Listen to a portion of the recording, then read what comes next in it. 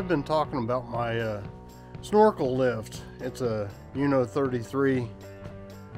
It's an electric unit, and it's really in pretty good shape. It's got a little flaws in it and some, little quirks that we're going to work on today. One of them is a leak that's gotten out of control. The tilt for the bucket, that cylinder was leaking, and tried to diaper it and everything else to get through, so it's just dripping everywhere. So we're going to take care of that. Let's get at it. So right up here we need to take this bolt out and this pin out, and it should go out the other way. And then up here on top we've got these 4 bolts, and that holds the mounting bracket for the other side of the cylinder, or the other end of the cylinder, sorry, and also holds on the outside, holds this plate that holds your tube channel. So anyway, so we're going to take these 4 bolts out. We've got a couple of fittings for hydraulic fluid here that we're going to have to take out, and then you can probably see right there where it's just running out. Now it's not squirting out, but it's running out, and it looks like somebody else has been into this before, so that's probably going to be a pain. But anyway, so we'll get this off, we'll take it over the bench, see if we can get this fixed. In the meantime, I'm going to try to take a little of the weight off of it with this ladder, a little step ladder. It's rated for 250 pounds. So we'll see how that works. So you guys let me know if it squishes the ladder.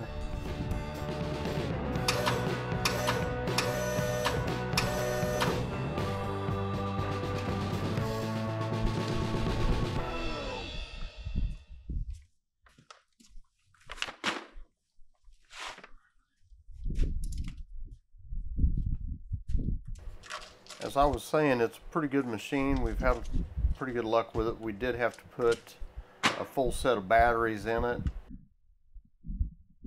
and I would surely advise anybody, if you're gonna own a machine like this, keep the batteries up. People think about how expensive they are, but in the long run it's cheaper than fuel, and there's no oil changes and a whole lot less to deal with. So I really like them. See what size that is. I was going to try to make it through a few more days before I did this. I thought, well, I'll wait till rain day, and it just wasn't going to cooperate.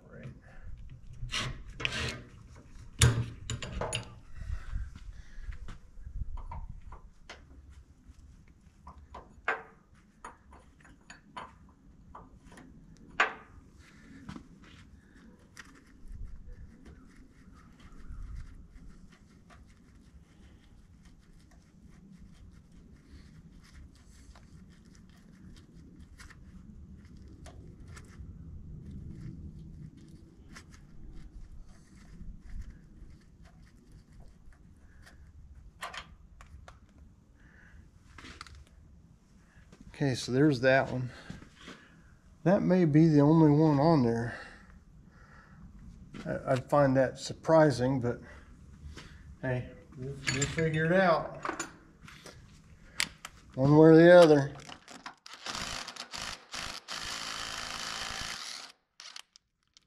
Okay, so that's out. We can put that there. It can lay in the oil. We don't have to worry about it rusting.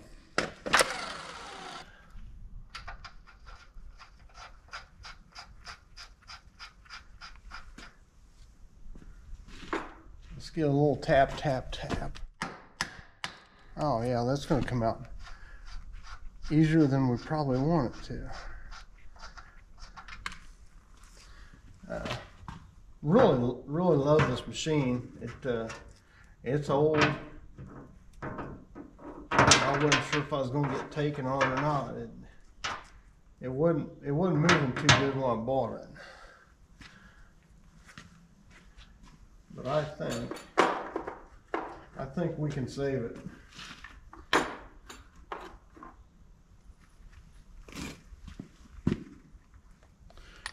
What I've got here is an adjustable punch. A lot of people think that these are an extension, but they're actually an adjustable punch. So I've got to take a little more weight off this bucket. One nice thing about electric machine is I can do that and don't lose a bunch of fluid. If it was gas, I'd pump fluid everywhere.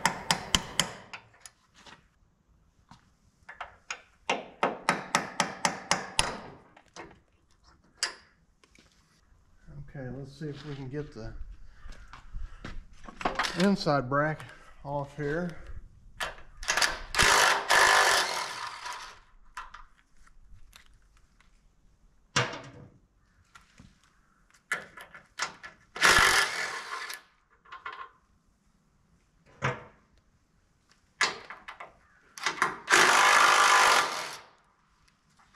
I'm going to put this strap on to hold these hoses up so they don't fall down.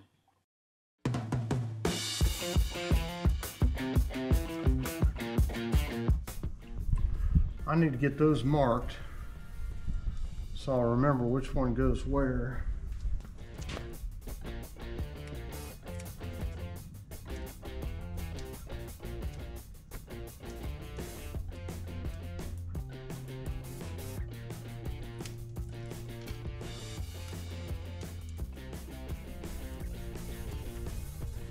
Okay, so that's good enough.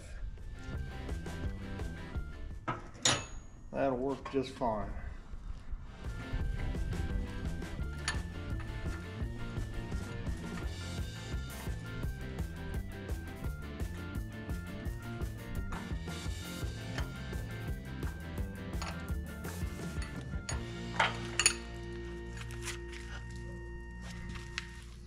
Okay, so let's take this over the bench and see if we can get her fixed up.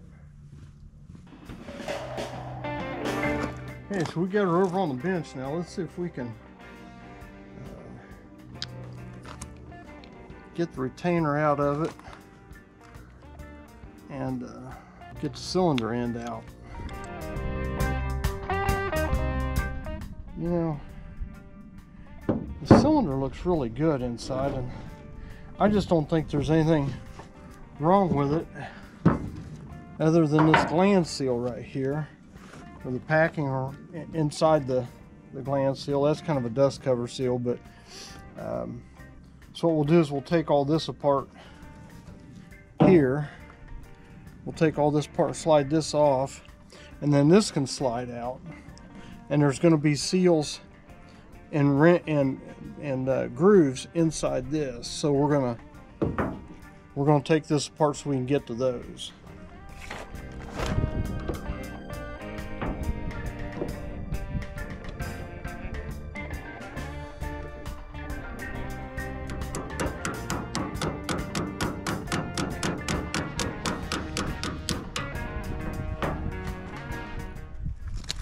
Always remember, everything's a hammer if you use it wrong enough.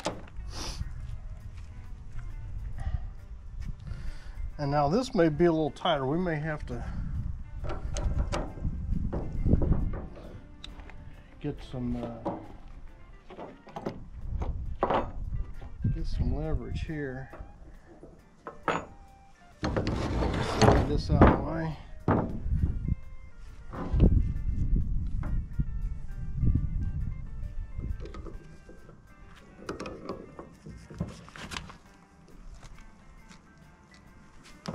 Oh yeah, that's gonna be Guten tight. So anyway, I'll get something kind of rigged up here so we can get that thing apart.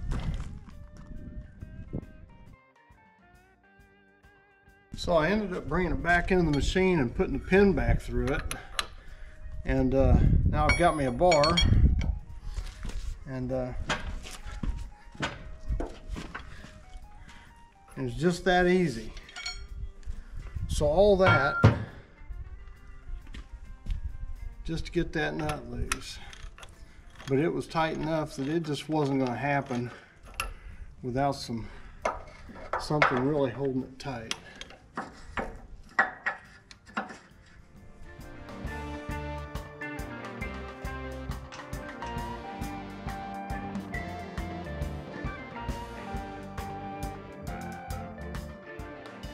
After I get this nut off, we'll pull these off and see what's leaking. I'm pretty sure I know exactly where it's at, but we'll know more here in just a minute. Well, that last seal didn't come out, it just fell out, so it's probably worn out really bad. I don't know if you can see all that crap. See what our kit came with.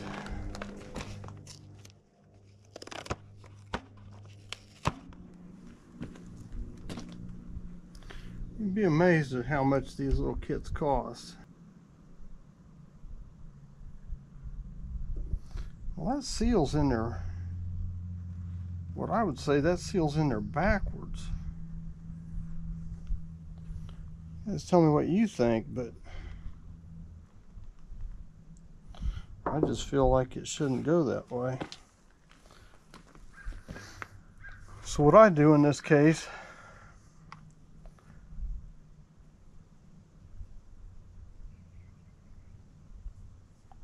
is I take a picture of it with the part number on it. That way I've got a record of it in case it starts leaking. That way I know what it is and I've got the part number. Back out. Most of what we found in the end of that cylinder is garbage that was in there was debris off this seal. It's just disintegrated.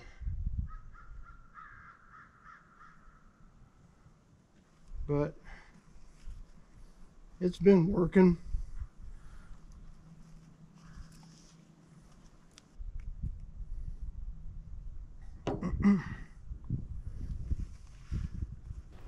So I'm really glad we caught this now before all that debris found its way into the system or the filter or clogged up a valve.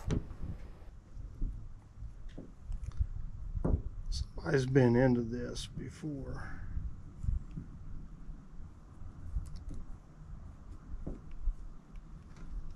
Which is not surprising.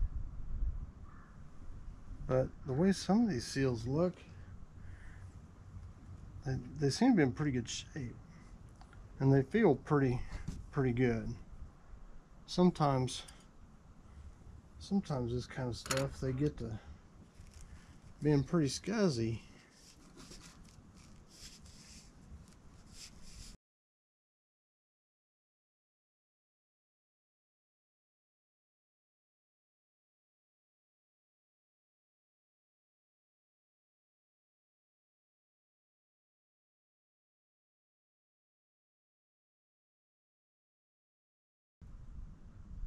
That seal was in really bad shape. It's all disintegrated, and that's what we were finding in the end of that cylinder.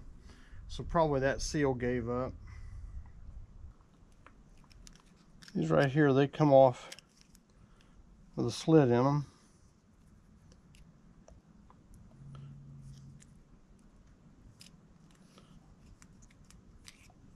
And then the this O-ring has got a shoulder to it for those to ride in. Now I normally, that cut in there, I'll clock those 180 degrees from each other. I'll flip it over this way.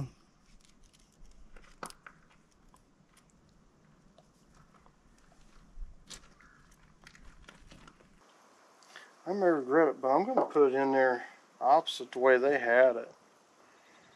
I just don't feel good about the way they had it.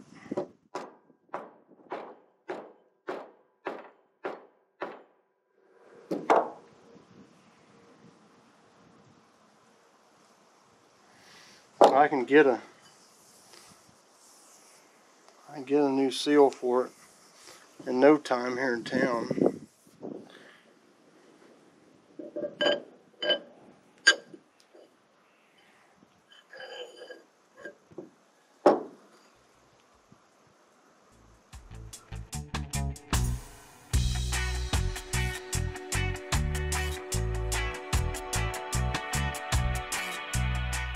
Now would be a great time to take a second and hit the like button for us.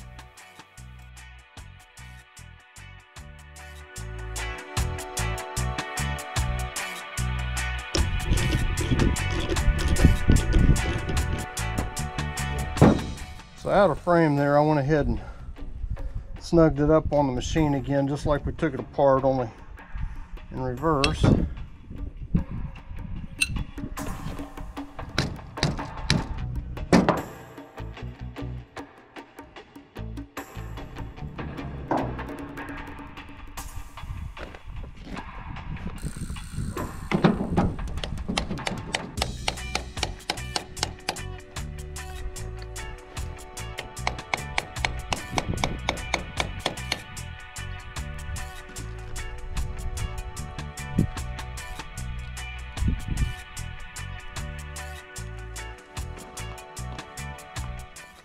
Okay, so tapped in back together. Let's go see if we can get it on the machine.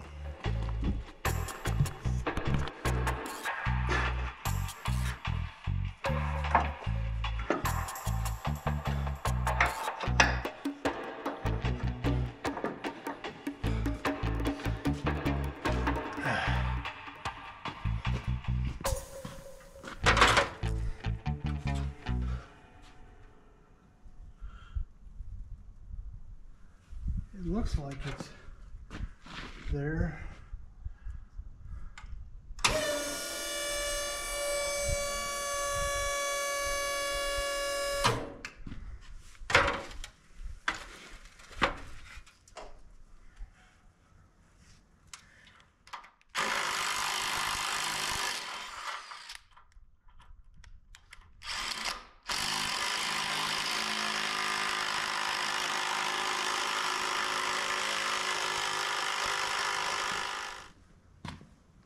So let's give it a little test and see if it's leaking.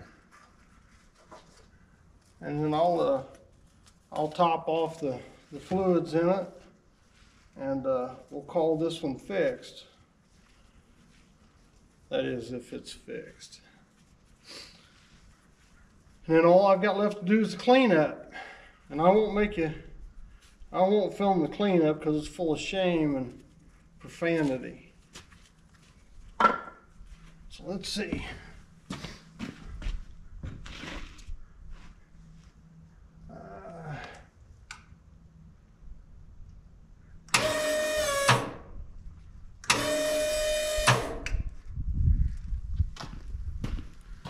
Well, holding in there so far.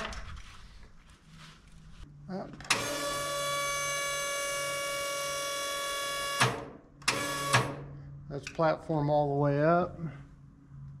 Seal seems dry. Going down.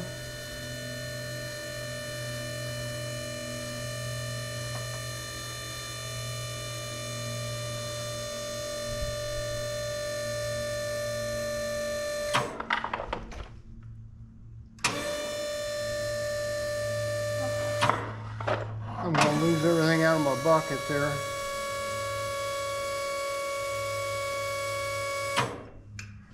So I'd say in this moment that's a success. The lines are old and dry rotted, but they don't seem to be leaking. So we'll keep an eye on those and maybe pull those out in the next video on this machine. We hope you'll subscribe to our channel, and if you like this video, you'll probably like the one listed here. Check it out. We'll see you next time.